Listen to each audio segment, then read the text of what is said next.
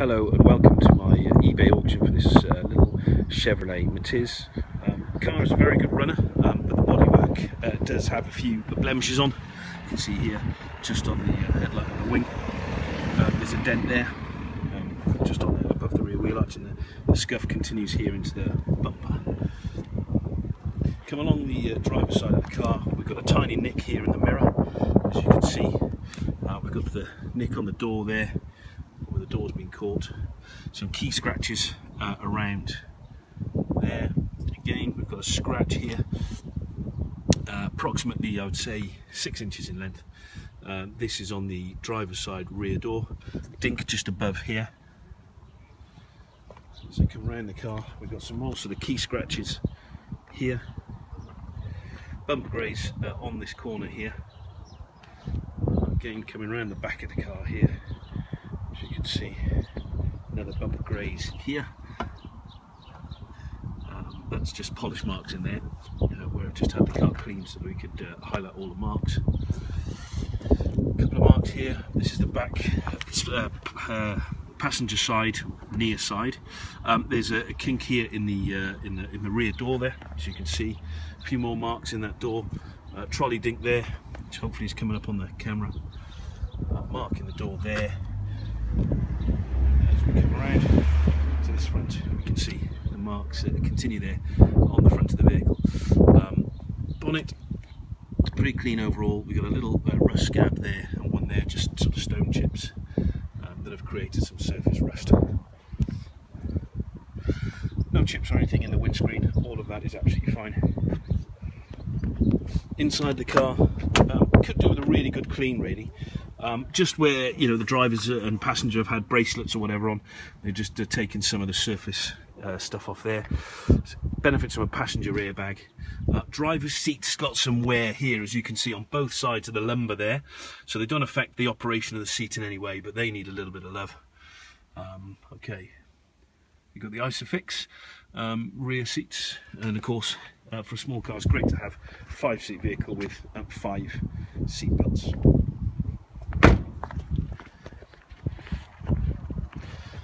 Okay, let's go back inside the car again. Okay, so I'm now sat obviously in the driver's side of the car. So the clocks we've got up here, as you can see. Just going to fire the car up. So it fires up straight away. Sounds very nice. Just turn the radio down. As you can see here, it's literally just turned 48,801 miles as of today's date. Today is Sunday, April the 12th. Okay. Over here, I haven't got my seat belt on, and obviously the handbrake's on. That's what those two lights are, so handbrake off, handbrake on. Driver's side airbag, and we've got air conditioning as well. Air conditioning, CD, stereo radio cassette there, which is a face-off for security purposes, obviously. And then you've got your clocks in here, back to here. So there we've got the speedo, rev counter, and fuel gauge. And as you can see, rev the car, revs absolutely fine, drives very well. It's got power steering as well. Power steering makes it very, very light to turn, which is nice. It's a very pleasant car to drive. The bodywork is not great. The interior's in much better condition other than the driver's seat. Fact of the matter is, it's you know, we're starting it on eBay at £1. It's a great sort of first car or run around for somebody who wants something that's very low on insurance and very economical. Of course, petrol is cheaper than diesel, and these cars are reported to do upwards of 60 miles to the gallon. Some people say as much as 70. I don't think when a car is a 2006 year, although it's not that old, that it would be as economical as they were when they came out of the factory, because obviously the engines have wear and tear. So I don't think saying it now does 70 miles per gallon is realistic, and there's no guarantee to what it does, but you know, I'm sure it's going to be close to 60 if not more.